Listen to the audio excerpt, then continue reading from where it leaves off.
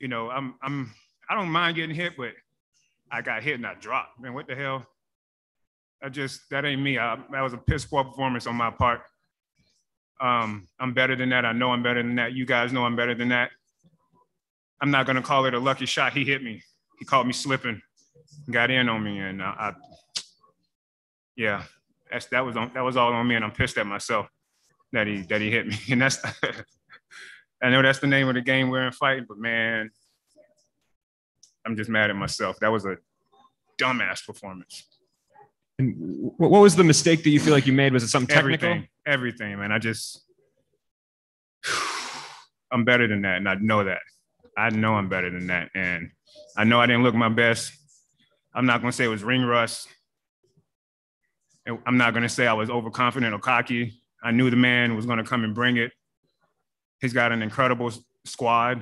That's just me slipping, man. I shouldn't have did that. Put myself in danger with that one, you know, and I barely ever put myself in danger, even in practice, you know.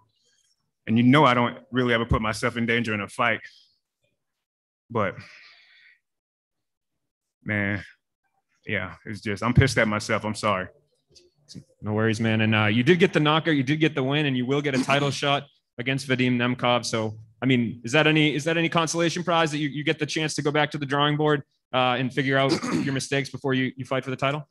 Yeah. I'm glad I get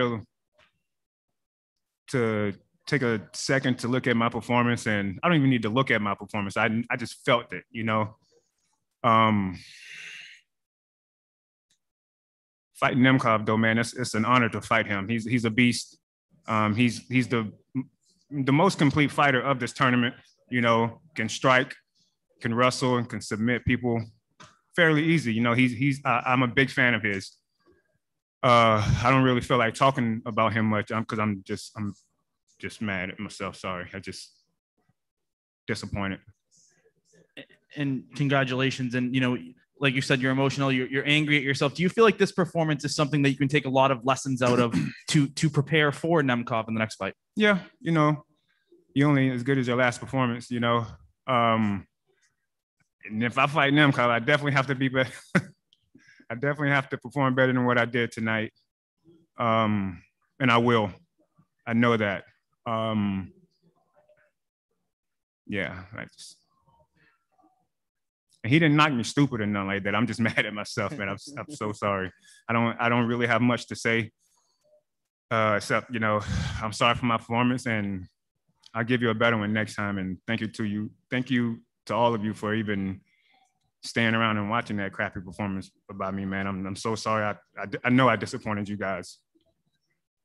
And I know you said that ring rust wasn't a part of this, but tell me, how did it feel? Because it has been a while, you know, to get back in there. Fine. I felt fine.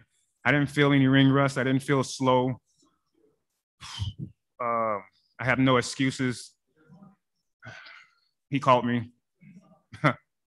He called me, and I'm laughing about it, man, because it's just funny to me. I mean, eventually it's going to happen. What goes around comes around. You know, you stay in this game long enough, you get cracked. So, yeah, I just, you know, I should have kept my hands up. Should have been smarter. I was very well prepared. I wasn't intimidated. I wasn't anything, man. It was just a piss poor performance on my part, regardless of the outcome. Is this the most disappointed you've been after a win in your career? Excuse me? Is this the most disappointed you've been after a win in your career? Yeah. Yeah. I'm like, regardless of all the losses I've had, this was by far my most embarrassing moment, in my opinion, because I know I'm better than that. And I made mistakes, some of the worst mistakes I've ever made.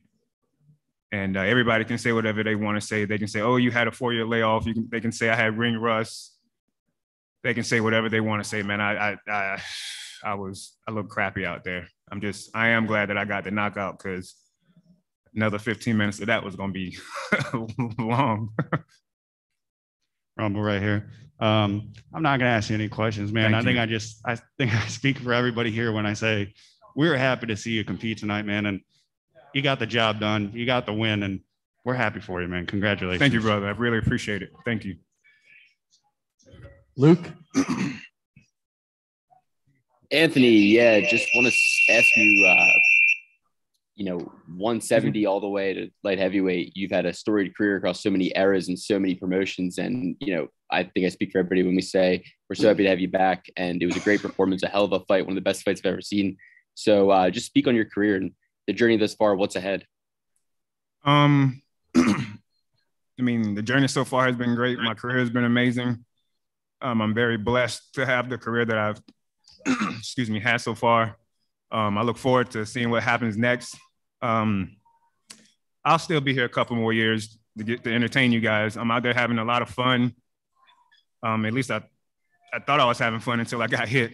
And man, just stay tuned. You'll see something a lot better next time. Jim. Yeah, thank you. Well, congratulations. I know you're disappointed with your effort. Anthony, can you hear me? Yeah, who am I looking at? I'm on video. It's an audio sorry. video. That's okay. Sorry. No, not at all. Not at all.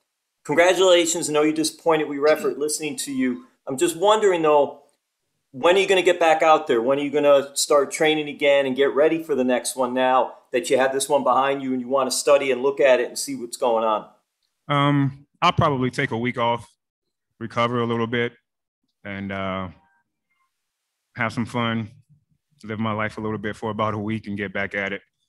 I train hard, but I don't try and kill myself in the gym because that's how you don't make it to fights. That's how you burn out. And that's how you get injuries. So I'll be back at it within a week or two and just get back to being myself, get back to being Rumble. Well, again, congratulations. And like the other gentleman said, it's good to have you back, all right? Thank you, man. Maria. Hi, Anthony. It's Maria Morales with Throwing Bows Podcast. I want to first and foremost echo what everyone else has said. We know that you feel like you may have disappointed us. I can tell you I wasn't disappointed at all in your performance, so congratulations. But I do want to ask you, with your retirement and return, this is your first fight during this pandemic era. What was it like competing in a relatively empty venue versus the crowds that you're used to having to perform? I honestly can't tell the difference. I don't really worry about the crowd whenever I'm fighting. I mean, because I got somebody in there that's trying to knock my head off, so I have to focus on that individual. I'm glad that Bellator didn't let the crowd come. I know a lot of people want to face a crowd and stuff, but with all this craziness going on and pandemic and everything else going on in the world, I'm glad that Bellator is protecting us and giving us the opportunity to perform like we want to, and keeping the fans away as much as possible and just keeping us safe. All right. Thanks for the time, Rumble. Congrats on the win.